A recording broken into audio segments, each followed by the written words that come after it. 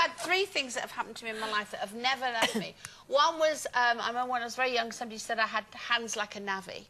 Oh. And two, one boyfriend, it was mainly my ex actually said, I remember meeting him and him saying, oh, you know, you've not grown old very well and you've put on weight and you're not as good looking as you used to be. And then another guy put in the papers, he replied to something that I hadn't even put in the papers, and he said, oh yes, she used to be a good looking girl, but you know, sadly she's lost her looks.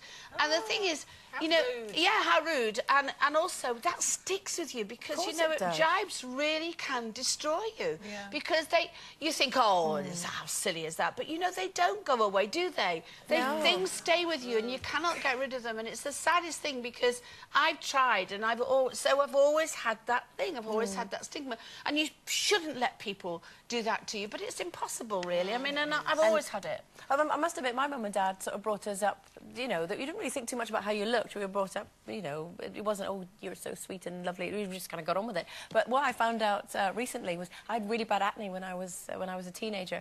My mum said her and dad used to discuss, should we keep her off school tomorrow? Because my face was so hideous. And I'm really glad they decided, no, we'll just not mention it and send her off to school, because that would have hurt me more. Can you imagine? You come down to school in a uniform and everyone goes, we think you should stay at home today. It's too ugly. But then actually, I've always been a duck, so you haven't got any problems. Because I've always had duck feet. Web feet, yeah. I haven't now, they've been cut, but I was a duck when I was born. Glad to see you better now, Sherry. Yeah. Here's your last chance of this week's competition where you could grab a Simply Scary £15,000. Have a go at answering this question correctly. Who currently presents ITV1's All-Star Family Fortunes? Is it A, Vernon Kay, B, Paul Kay, or C, Peter Kay? Call 09012 931 941. Calls cost £1 from BT landlines. Calls from other networks may be higher, and from mobiles will be considerably more. Text A, B, or C to 63303. Text cost £1 plus one standard network rate message. Digital satellite viewers can enter by pressing the red button now. You can also enter for free at itv.com. Entrance must be 18 or over. All lines close at 10 a.m. Saturday the 1st of November. Entries made after this time won't be counted but may still be charged. The best of luck with that.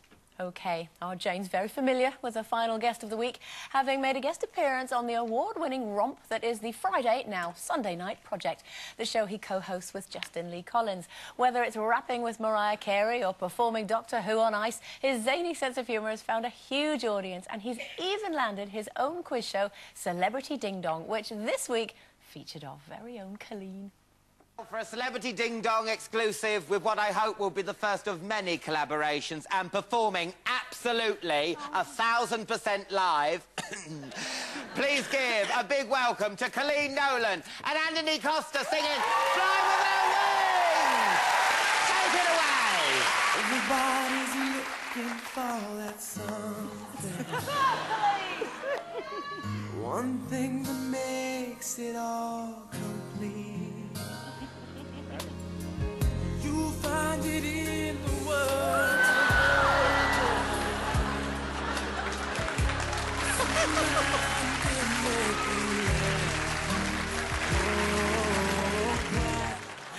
Please welcome Alan Carr.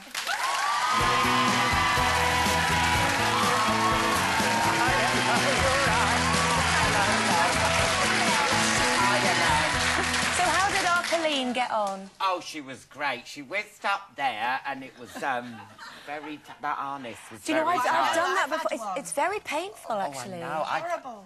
Me and Justin did that advert where we were hanging from outside this manor house, and it was all like metal, and it was cutting. Did it shave? It did shave, and I was dressed as a cheerleader, and as you do with my life, I'm always in tights, and yeah, and it started snagging on the hook, and I was like, help, help. St John's ambulance man had to, like, rip them off and apply some Savlon, so... You obviously like dressing up. Do you like Halloween? I do like Halloween. I was saying about how scary you are. If you want to get scared, I don't know if you've ever done this, but text your landline. Have you done that? No. Someone texted my landline and you get the creepy voice. Oh, yes. And someone sent me a lovely text, but I picked it up and it was like, good night, Alan. See you tomorrow. It's like having a nuisance call from, like, Stephen Hawkins. But, like, in normal texting, it's nice. See you tomorrow, nice to meet you. See you tomorrow. Do you know, my friend said once I texted her house by mistake, I thought I'd... And I sent it in the middle of the night thinking it'll be in a bag, she'll get it. I woke her up in the middle of the night with a scary voice. The phone rings, because the phone rings, and you go, oh, who's this at this time of night? See you tomorrow. It is. Oh, I know, well... Well, it is just like trick-or-treating, because that can be a bit scary. What do you think to trick-or-treating? All these kids come to you. I don't mind them trick-or-treating, but when they got a crap costume, do you know what I mean? Yes. And They it's don't look good. And it's a bin liner and a stick, which they've got out your recycling bin. I own that. And they want money they don't want. You come out with a Jammy Dodgins and some Haribo. Oh, No. two fingers. Egg or anything. Do you give her money then, do you? No, I tell them through the letterbox. It's true, darling. Do you turn all the lights out and hide? Oh, not that bad, but they do. They get if they got a nice, because they've got little peepholes. I look for that, and if it's like a nice costume and they've gone to a lot of trouble, then obviously I'll give them a Jammy Dodgem or a Jaffa Cake. Not a penny more. It's not threatening behaviour, though, isn't it? I think. It is. It depends. Not all of them. Oh, yeah. Oh, my lord. We've got something very special. Isn't it fab, this? Oh, that's scary, isn't it? No, it's your own pumpkin. And we thought we'd give it to you, Mum. Oh, that's brilliant. Oh, look at that. Did you contribute to that birth? C-section. Oh, no. Oh, that is lovely. You couldn't wish for Oh, anything my better. God, that's lovely. But, you were saying, has anyone done anything that's made you feel bad about your body? Well, can I just show that? Look at the teeth. Look at the teeth. Has anybody ever said anything to you, then? Well, apart from in Apart from PE putting your when they face said... on a pumpkin. Yeah. I mean, in PE, they said I should wear a sports bra, but... They were swinging around. Oh, no. They were swinging around and they were putting some of the older a lot members... better now, I know, they're aren't quite... Because I do, like, press-ups. Yeah, that's it. So they've gotten a bit... But, I mean, I joke about my teeth, but I remember going into the dentist, at 13, and him going, right, what we're going to do with this? Just looking at them like that. And, I mean...